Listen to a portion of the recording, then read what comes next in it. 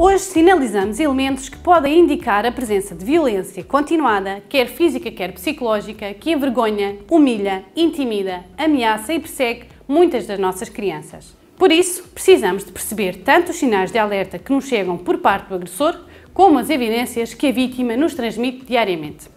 A vítima isola-se e deixa de brincar, deixa de querer ir à escola e o seu desempenho escolar diminui.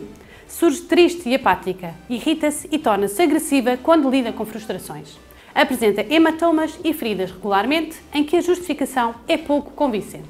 Todas as crianças têm formas diferentes de demonstrar as suas vivências, mas reconhecer estes sinais e atuar sobre eles é fazer parte do combate ao bullying. Faça parte também!